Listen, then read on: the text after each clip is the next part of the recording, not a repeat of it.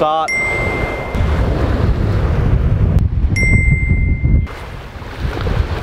There he goes. We're on Restoration Island, which is a private island owned by Dave. If you want to do the same, then we suggest you contact him as well. Don't just come showing up. It's, you know, he doesn't want people just showing up out of the blue on his doorstep. So yeah, we were sort of hoping to get out to the islands and reefs off here, but that's not going to happen with this wind. We also had a couple of motor problems yesterday, that we couldn't rev the motor more than, you know, a certain RPM. So we need to have a look at that and work out what that is as well. There's a problem with the motor, so we're going to have a look. You know, it idles perfectly. When we try and give it a bit more power, it misses. Not my forte. Not super mechanical, and I've definitely never looked at that motor with the cowling on, so.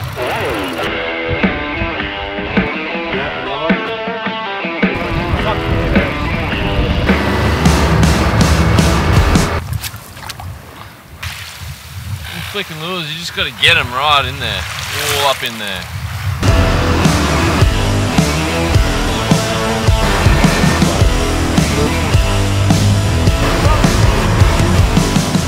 In my opinion, something's wrong.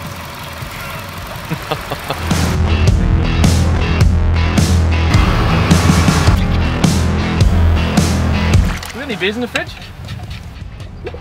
This is like Stevie's car in season 1. No maintenance, no love. I'm sick of turning up and just having to deal with this rubbish. Put the feelers out there. I'm looking for a good bunch of guys who want to go fishing, have a good time and have some reliable gear. So the verdict there is sort of that we don't really know what's going on, but we've sort of isolated it down to one part and a vacuum leak or something there. So there's a solenoid on the side of the motor which we think may not be actuating. I mean, we're not mechanics, we don't really know, but at least we can ring up with that information, ask the mechanic and say, hey look, this is what's happening. Yeah, I think we just need to speak to Dave, see if we can use his internet, phone. If not, we've got the sat phone. You can call someone, but yeah, it'd be nice if we could use his internet and I got find reception. out. A phone reception? Like mobile reception? You have? Yeah. Oh, you're just telling us this now? Well, I thought you knew you had it as well. I just assumed everybody knew. Out in the wild remote Cape York. Yeah, we'll just use our phone Just reception. hear phone ringing over there, like, God, it's so remote. Fuck. Change of tactic. You don't have to go with this guy. G'day Michael, my name's Steve, how's it going? Yeah mate, you got me? Yeah, you got me Michael? Hello?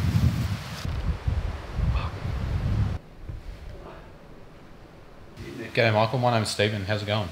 I had my boat in there to get a service a couple of weeks ago, a yellowfin with a 150 Mercury on the back. We were away on a trip, we went to rev the motor up and it won't get over about 3,000 RPM.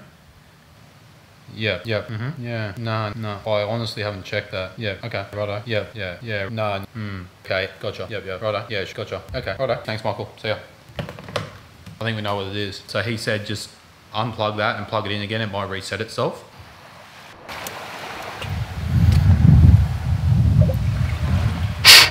Looks fine.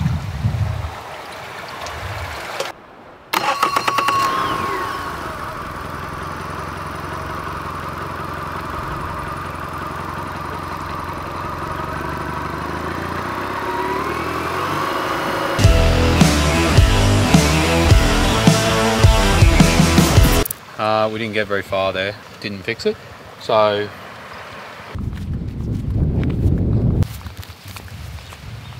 There's a little TLC, but at the moment it's in better condition than Stevie's. We're going to wait for high tide, dig out a bit of a channel and we'll float her out and we'll be out fishing tomorrow.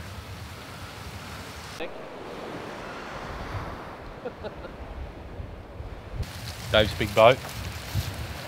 I think if you want to find out more about that, you have to read Dave's story, The Millionaire Castaway. He's got a book, and I think he mentions that in there.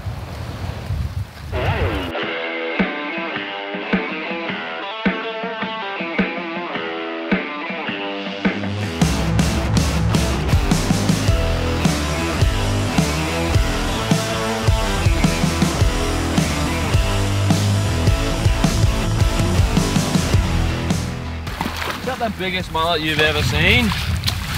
Have a go at him. I got one. Far out. Have a look at him.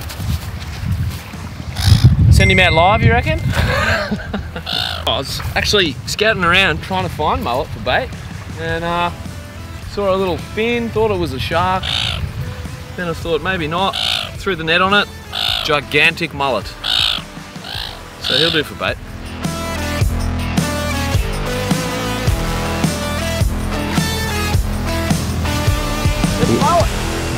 Have a look at him. That is the most ginormous mullet. It's the biggest fish of the trip, mate. What's your technique? I just threw it really tight oval. Did you see it? Yeah.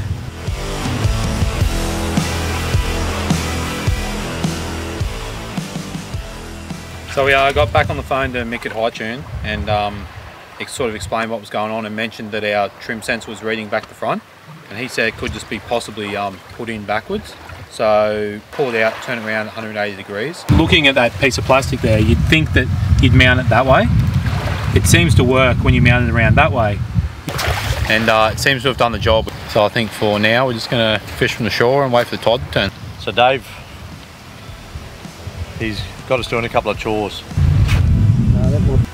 And he's talking about an anchor that he has a vague idea where it is. It's under the sand. He'd love to find it again. Just so happens, I bought a little metal detector. He's narrowed it down to an area on the beach of about 20 meters by 6 or 7 meters. So if we square that out, we might be able to just quickly buzz over it and see how we go.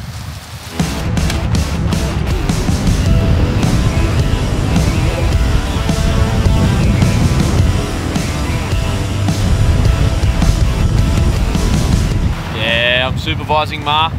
Someone's got to do it, eh? Slack swap otherwise.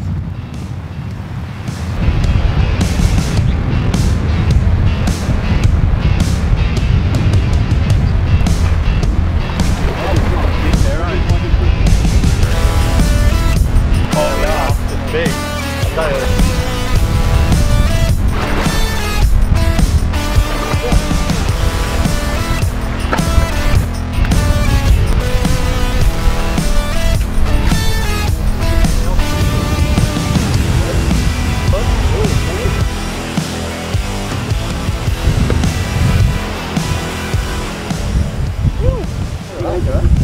Thank you. Oh, alright, trouble. We had, I think, about 4 hits. We got a little bottle cap, a big sheet of corrugated iron, and anchor we were looking for that he got buried a while ago. Good fun though.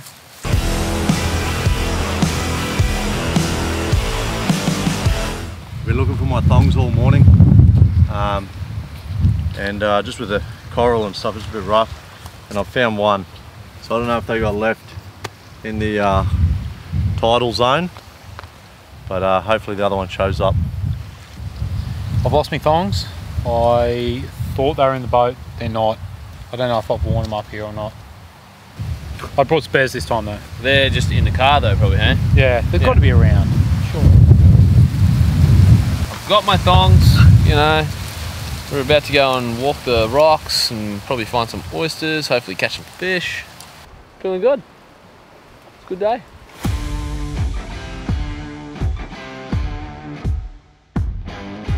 So I've just put up this little spot here and there's like a heap of oysters all around the rocks. We're heading out to the main headland to go for a fish. So the tide's coming in, so we thought we'd better just pick a few of them now and we'll just stash them up the top above the tide, and that way on the way back we can grab them.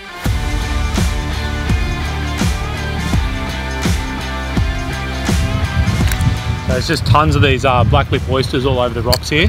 The amount down here is ridiculous. You could just, you know, thousands of them, just sort of walking around, not trying to find oysters, but trying to find ones that you think are big enough to pick. So yeah, really cool.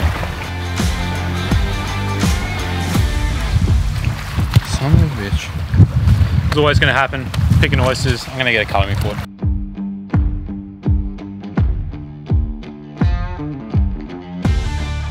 Found 2 thongs over in there, just in the back here. There's a bit of a, I suppose must be a bit of an eddy or a catch where all the rubbish washes up in. My feet were a bit sore from the walk, so slip them on, work a charm.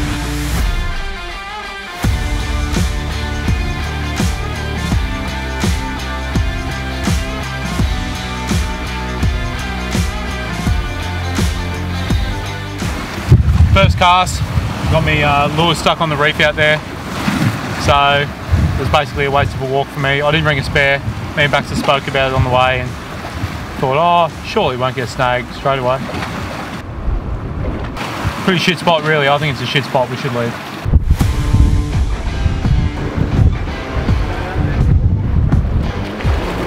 Little black spot. Cod king, stripes again. Beautiful black spot cod. Actually really good eating. Beautiful release.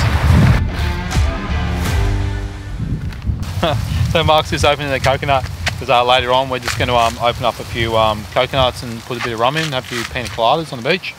I'm just dehusking a coconut. I've never done one before. So there's a spike here, we're on an island, plenty of coconuts. Yeah. Even in that first attempt I learned a lot. I've dehusked a coconut before, but never with a spike. I don't know if we're even doing it right.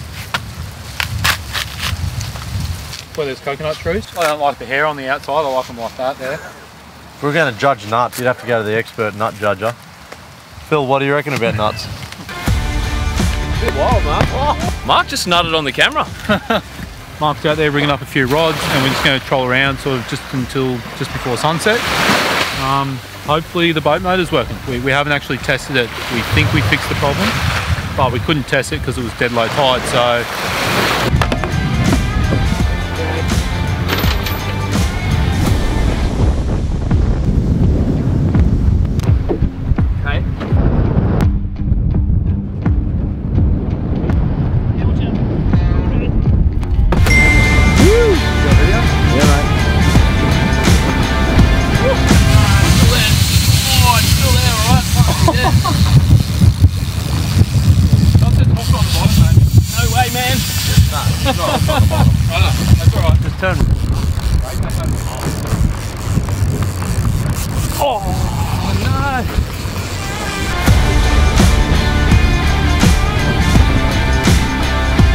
I'm really happy about the outboard working. It's a shit fight, like to bring something big boat like that this far and then not have it work, it would really suck. So to get that fixed is great, means we can do whatever we want with it and we're not worried about it breaking down. We know the problem's fixed, so yeah, it's good. Oh no, Dingo has stolen my thongs. They're Baxter's thongs. Yeah, you haven't found it. Yeah, Dingo stole my thongs. Still missing.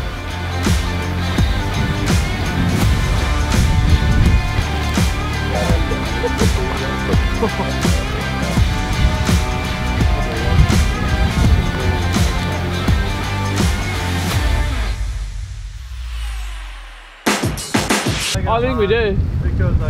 We had a bunch of coconuts ready to go. Pre-husked, beautiful. Someone left them below high tide line. I mean, I don't want to point too many fingers. All 10 fingers. I'll just point one. No one else noticed though. Oh, I'm telling them. It's a team effort. Yeah,